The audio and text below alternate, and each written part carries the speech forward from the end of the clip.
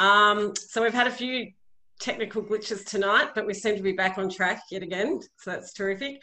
Matt, that was a fantastic presentation. Thanks so much for that. And I think it's got all of us thinking about lots of questions we'd like to ask of you. I've seen lots of them coming up on chat. So I'm just going to remind everyone that all questions have to be put on the Zoom group chat function. So you just need to go down to the three dots at the bottom of the screen. It'll say chat, and just go into that, and or a set of bars. That's the other function that usually appears. And just write out your questions. So we've got quite a few already emerging. So I might just throw to the first one, actually. Peter Norden. How do you assess the current influence of the local Catholic Church? Purely reactionary or more diverse? Peter? Oh, that's essentially the question, Matt. You mentioned 85% are Catholic, and it's probably more than nominal in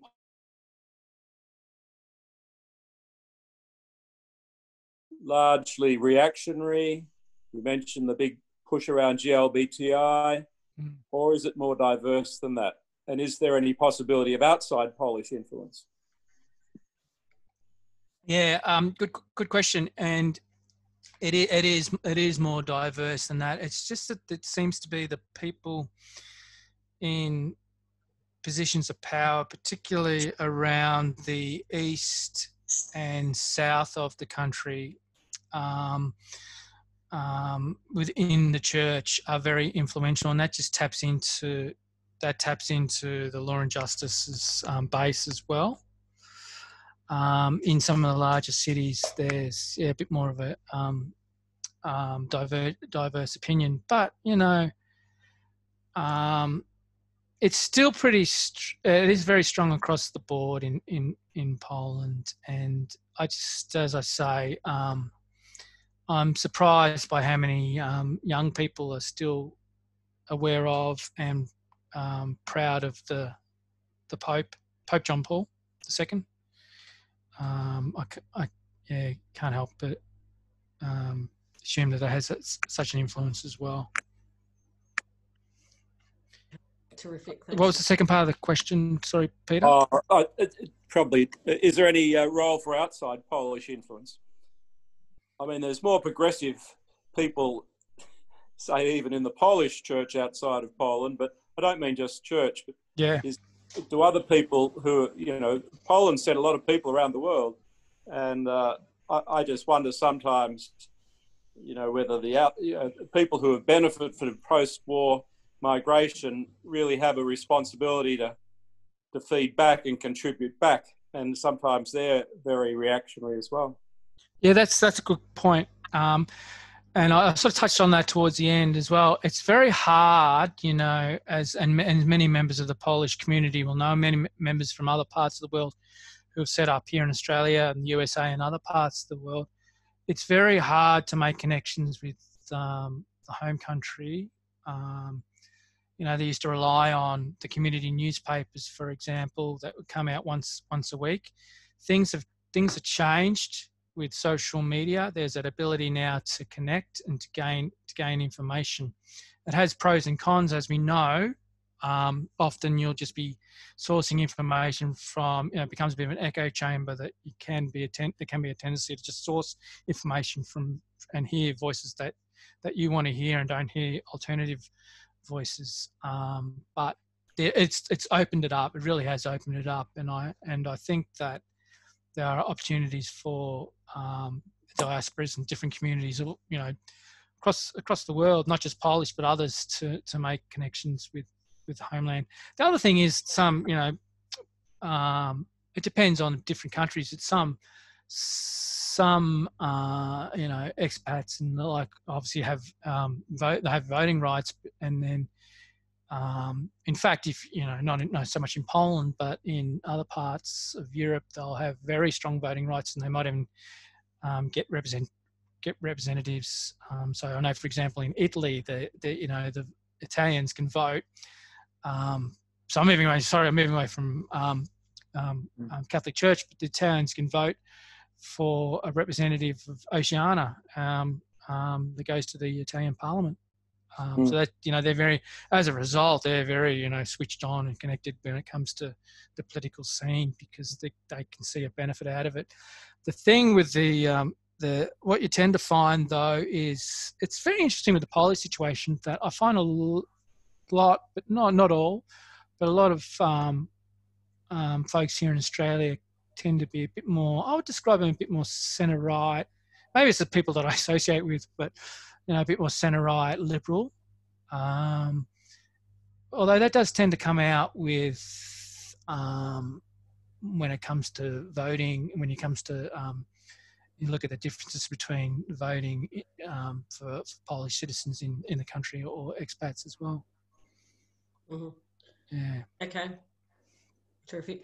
Have you already covered off? Cleo has a question. Cleo? On the question of, do Polish Social Democrats have a lot of links to other European Social Democrats?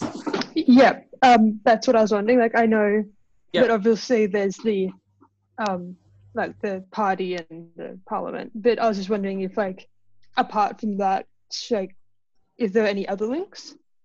There's a lot. Yeah, it's a good question. I think there should be more. The big one is the Progressive Alliance.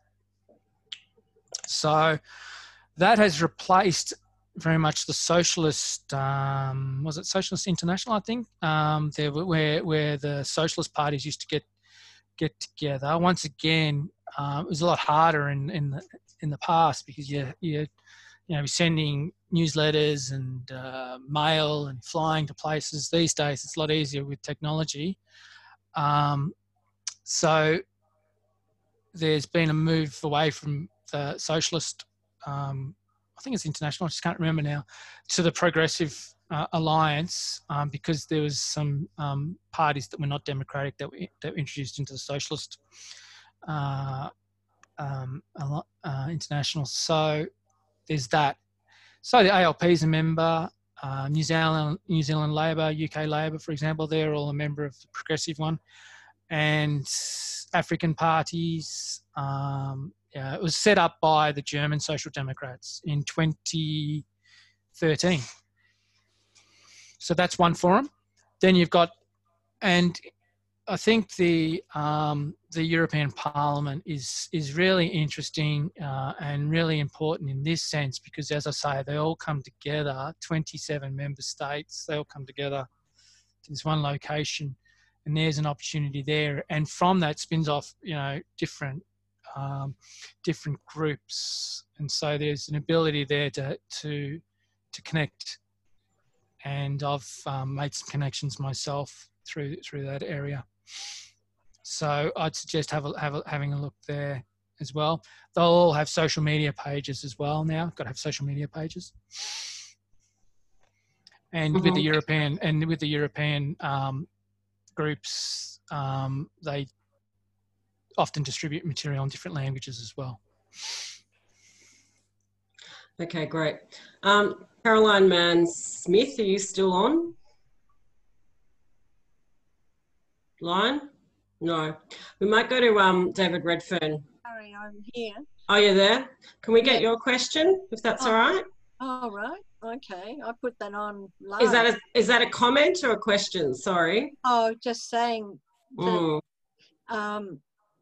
actually, I went to Poland last year, and there's this huge highway being built, and we were told there's a lot of EU money coming in. So I was wondering do you think that could be part of the success of the government, that many of the Polish people think that all the money coming in from the EU is actually the government providing the funding and the works? There's huge highways going from Warsaw to Krakow.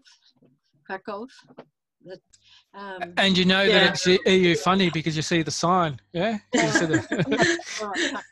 But I didn't know you did it. Is there a sign there saying that? Because my Polish isn't that good. It was probably in Polish. Yeah, it's a really important question, because often when you're looking at Poland and there's issues, as I say, around the judiciary, women's rights, LGBT rights, and so on. You think to yourself, they remember the EU, they've signed up to particular rights and obligations, and they need to respect those. But there's only so much the EU can do. But the EU does have legal mechanisms which they're reluctant to use because, you know, once you go down their path, you know, it could set off all sorts of things. But another one is the funding arrangements. And so there's those mechanisms. But from Polish point of view, they have been recipients of much funding because they're considered less developed. Funding is often subnational, so it goes down, breaks down into regions. So funding will just go to regions, not just the country, but to try and lift up. So what happens usually is that the big member states like Germany and France, for example, and the UK, when they're in there, they were contributing funds. Everybody contributes funds, and then it gets dispersed out and spread around to the less developed, so it's cohesion, structural funds, all that sort of stuff to try and balance things up.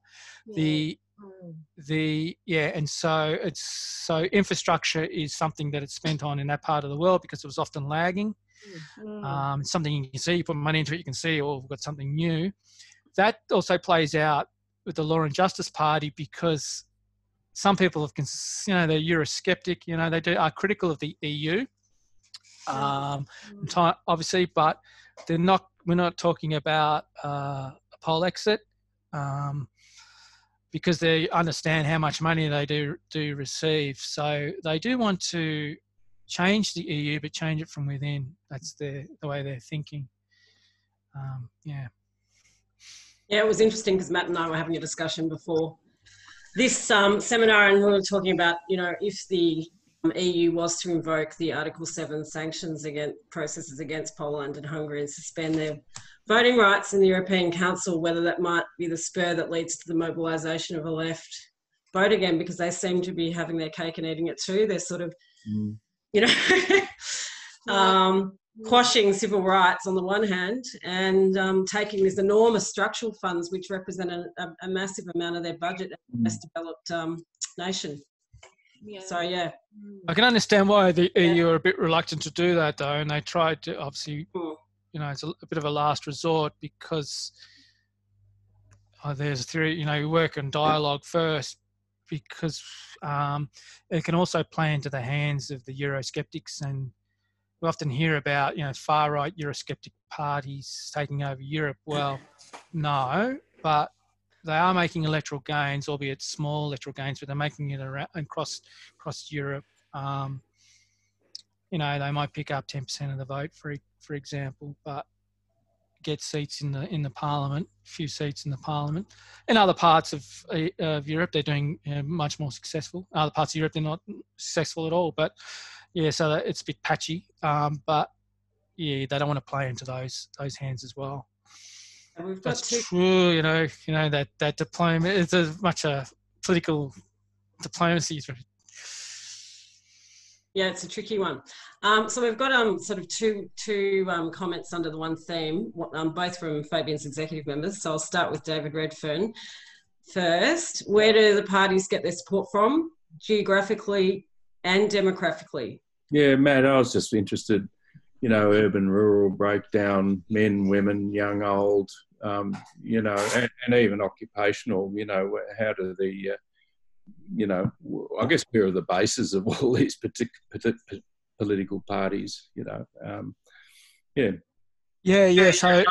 So the Law and Justice Party does well in the east and the south of the country, in the rural areas and the less developed areas.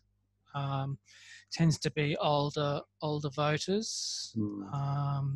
Tends to be men, but not always. In fact, things have changed with the 500 plus programs. Women are also more likely to support them. The Liberals do well in the big cities. So and then what's left for the social? That's, you know, question is what's left for the Social Democrats in that sense. They do seem to do well do better in the west. Sometimes do well in the north of the country. There's that relationship with trade unions as well. But it's So there's a criticism of the Social Democrats because now that they're actually, they're starting to stand up, because they were wiped out in 2015. They've been able to come back. Got their act together, but they're a coalition of different groups, but they're standing up for these issues, standing up, finally taking a stand. But there's often criticism that they're just focusing on identity issues. They should get back to bread and butter. But it goes back to my question of what is the base of where can Social Democrats get their support from in a different world where we have less, obviously, less manual workers, for example. There's also some rural parties. There's a rural party in Poland. You often get that, and they'll be, just rural interests, regional. They tend to be, regional based, so they'll do well in a particular area. But in the main, in recent times, it's been Law and Justice Party versus the centre-right Liberals. Yeah. The centre-right Liberals often are more, liberal economically. They were, considered liberal in Polish terms, but we would, when it comes to social issues, we wouldn't think so. But they've become more progressive when it comes to social issues. Now, some people have said, well, that's the reason they lost that election and been able to get back. They went down this progressive path. But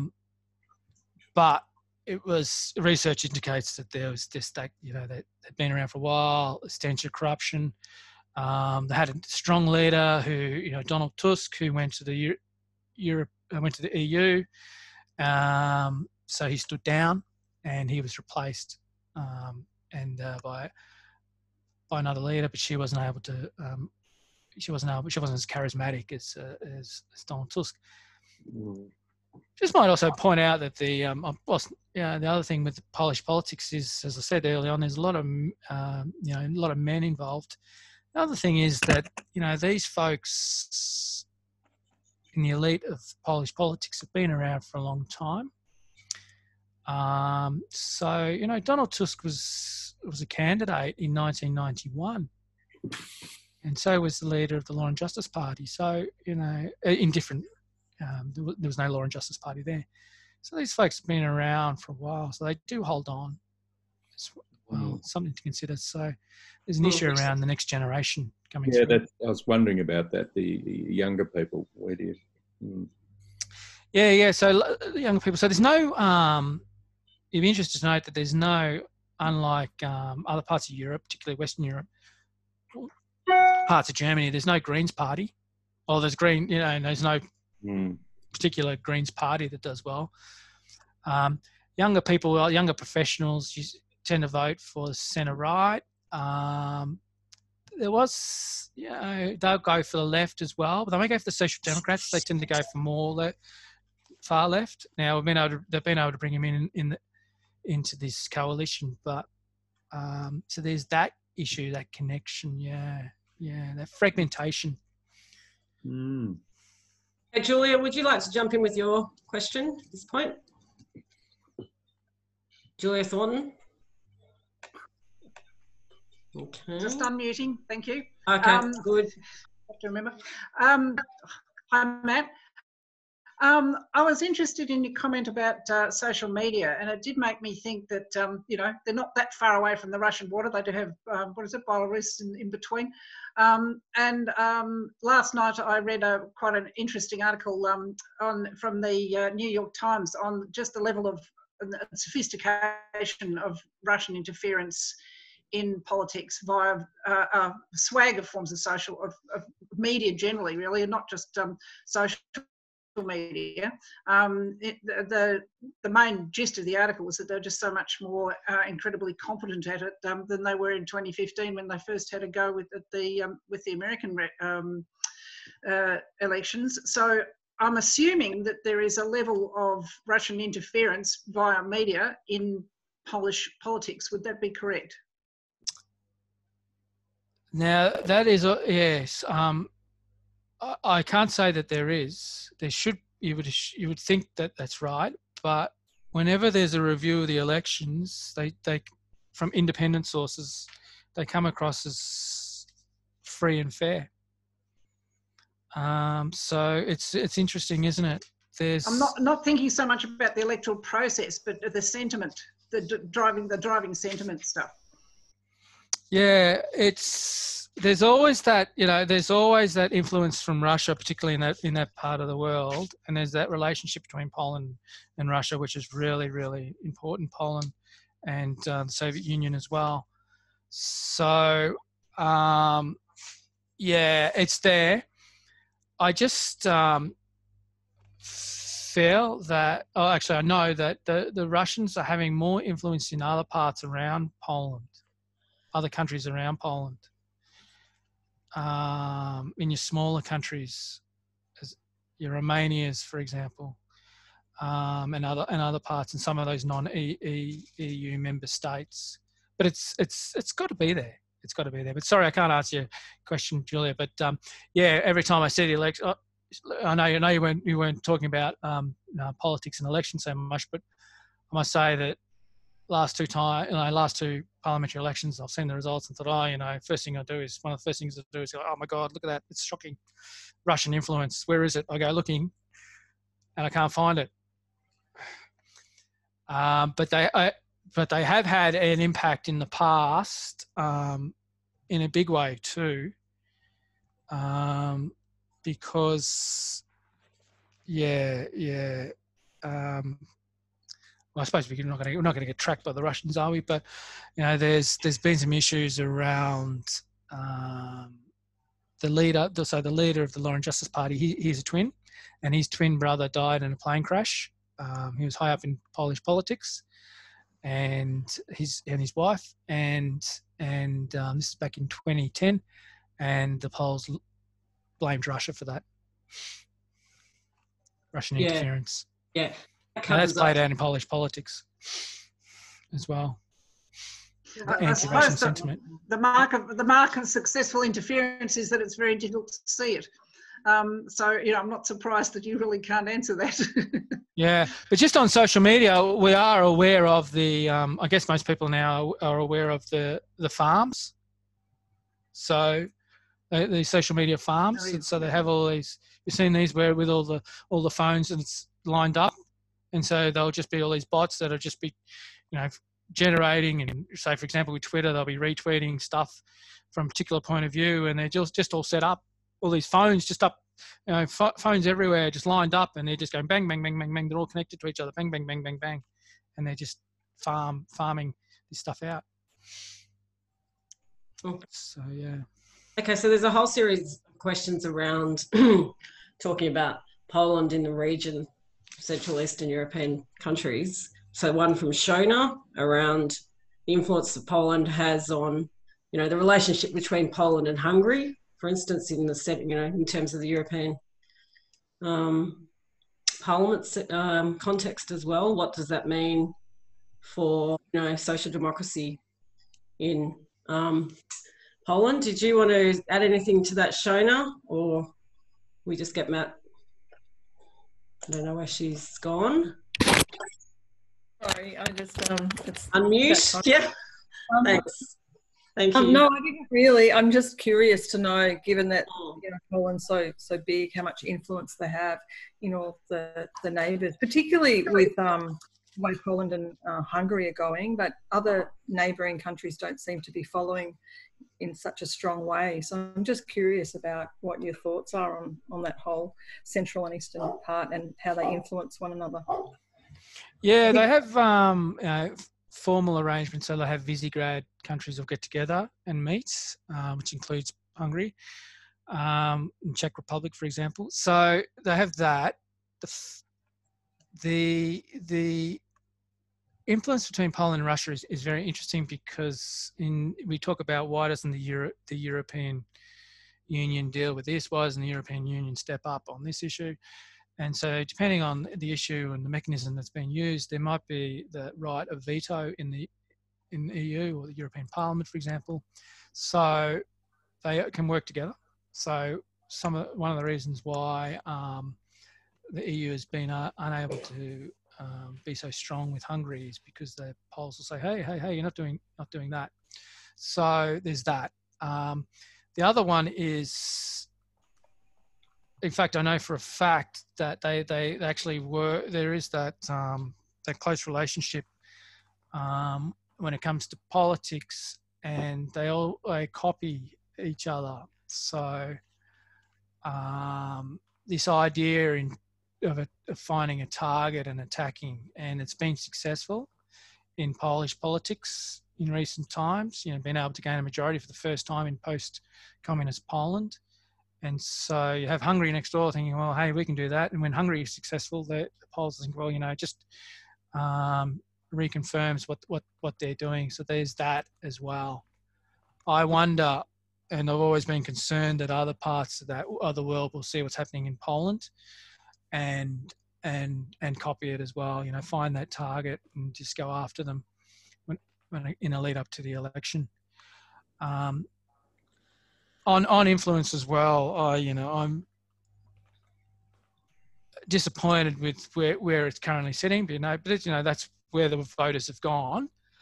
I just think that Poland can be, because of its size and its history, it really can be a leading light in the EU, and the leading light in Eastern Europe as well, a representative of Eastern Europe. And for a time it was in a decade or so ago. The issue was, though, it was going down a path, an economically liberal path, and so it was held up there as great, look at what Poland's doing.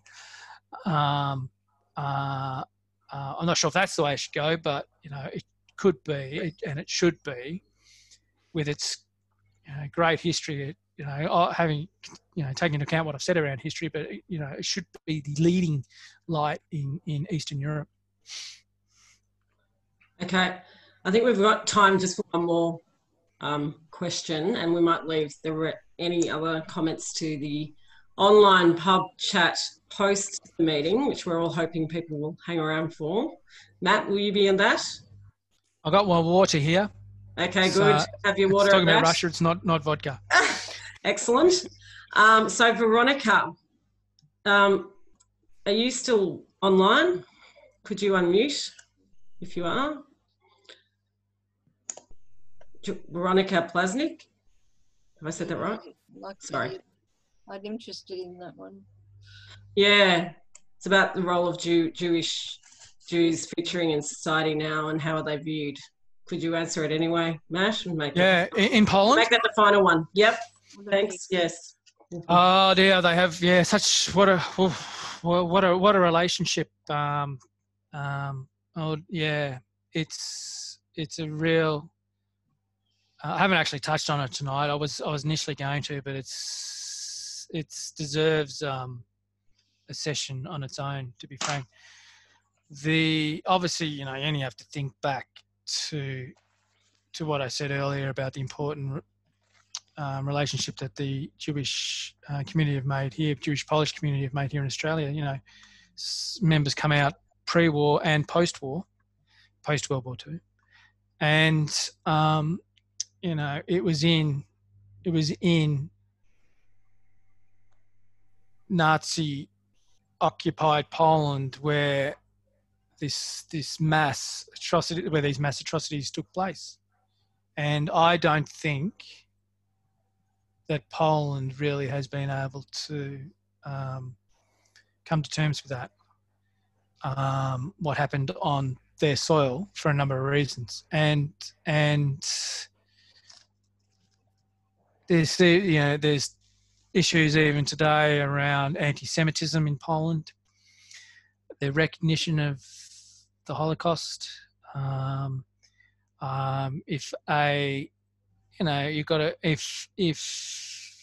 mention is made of the Holocaust in Poland, for example, and rightly so. I guess you soon you soon brought up in check. They're soon, it must be Nazi occupied Poland.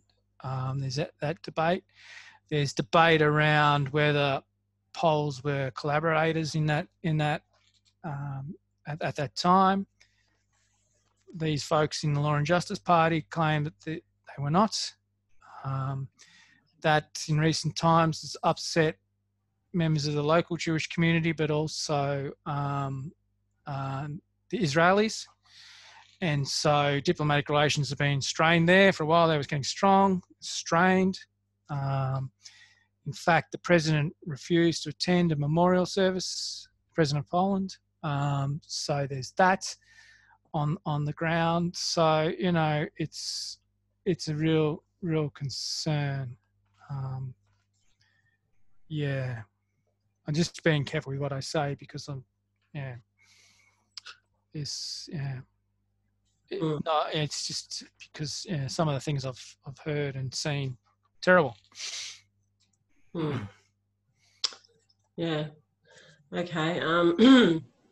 Does anyone, Mary? I know you had a question. We need another question. We need to go and find a positive. Yeah, I was going to say that sounds. Mary, should we just quickly go to your question and finish off with you, and then we'll definitely be then throwing to Julia to close the meeting. Yeah. So, Mary, you need to unmute. Yep. Great. That's it. Mine, I can't really do justice to this in 2 minutes. Yes. But the basic underlying fact of this 1930s Europe financialisation, banking interests globally dictated. And they had people in fear, and up to today now, that a household budget is like how a government budget runs. It doesn't. And if you follow that John Maynard Keynes is against right-wing Hayek, and we've got current day Australians, Steve Keen's Debt Watch, I don't know if anyone's heard of him, and Bill Mitchell, who's on the website, you can read it all. But simply what his message is, says governments can spend in a way, provided there's no inflation, money, without not having to getting into deficits. You can have fiscal deficits in a parliament, but what a government's got that ordinary citizens haven't got is their own bank, the Reserve Bank. And the Reserve Bank could write out tomorrow $6 billion, for example, for bringing in renewable energy, right? And it's not a problem, as long as there's not inflation. And that sounds very simple, and you have to read this again and again. I've studied it for years and I understand it really now. So Poland, right? And the European Union is in huge debt, trillions, to the banking system in the USA. And I sound like a person who's got to sing about the bank of the voodoos in the background. But if you understand how macroeconomics works and look at Hayek, the right-wing economist, versus Maynard Keynes, and you look at Steve Keen and modern-day professors of Australian economics who've studied and worked in England about this too, and they are saying that's just a myth. They don't have to pay money, governments don't have to pay money back like a household budget, but they've got the whole citizens concerned that we can't spend too much, or how do we ever repay it back? The only danger is inflation.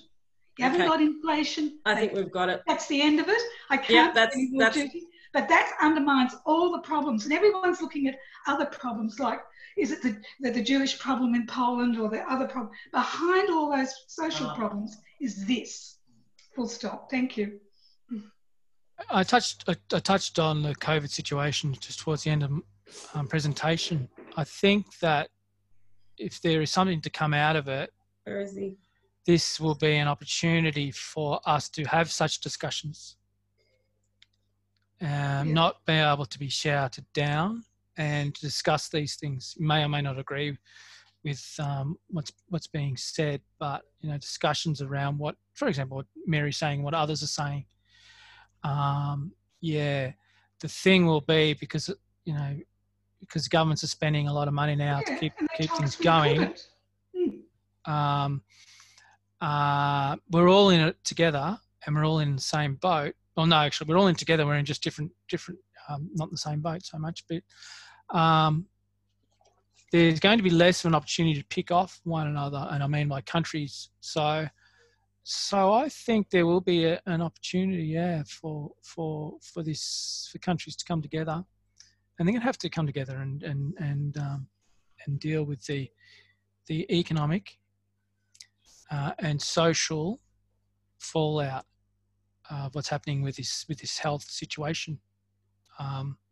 As we know, it's not linear. It's interdependent or overdetermined, or whatever way you want to put it, because the health situation at the moment is the COVID situation is having an impact on the economy, having an impact on society, but that in turn, is having an impact on the COVID situation. So, as we know, people, some pockets, as there's some clusters in Melbourne even. So, and some of that is based around social and economic background and class. That's micro. But these discussions, I think this will be an opportunity to have these discussions, and we will have to have these discussions. I don't know if we'll, because there's going to be people who get up and say, well, the way to deal with this is just be, austerity. No. There will be that will come up. So we need to be able to have the discussions and be able to counter that. Thanks for that, Matt. You need to read my article. On the Monetary Theory Conference. They argue that should underpin the social democratic project forward. Yeah, right. But it's not very popular amongst the mainstream economic, can I just jump in again? And I know Fabians, I'm not on the executive anymore, but I know that Fabians have had over the years many different speakers, and it was the first time I heard this idea, this crazy idea of the universal basic income, and I know there was debate in the Fabians around that. That's becoming a bit more mainstream, and people within the Labor Party, not the parliamentarians, but members are now seriously talking about that now, based on what's happening in the situation. But so just ideas like that are now starting to be discussed more seriously. Yeah. I think we should mention that Bill Mitchell did actually speak at our last face-to-face event, wasn't it? Not too long ago.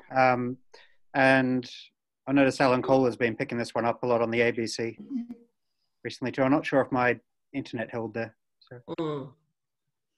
But the whole, and I mentioned the EU funds before, the whole point about, because I wrote my PhD on this as well, around less developed regions, and that's the great benefit of billions of dollars have gone into the less developed regions of Poland and Hungary to invest in key infrastructure projects and human capital and social democratic policy. So and yet you've got a government at the moment in Poland sort of being a bit equivocal about their relationship with the Commission on many issues to do with civil rights and political rights. So yeah, it'll be interesting to see how that plays out. But I think we might wind up at this point because it's getting late, and we said we were going to only go to 8:45, so we're actually 10 minutes over. Sorry about that. Well, I just wanted to thank, screen seems to have frozen, but thanks, Matthew, for a fantastic presentation. I'm really sorry, I've lost my notes here. Fantastic presentation, very comprehensive and illuminating on the issue. Thanks very much to all of our Fabians members and members of the Polish community and others who have come on tonight to contribute to such a fantastic discussion following the presentation. I'm noting that the videos of the event will be on our website and Facebook. And I'm now going to hand over to our Victorian Fabians Chair, Julia Thornton, to close the meeting and take you to an online pub if you should want to join us, and continue the discussion there.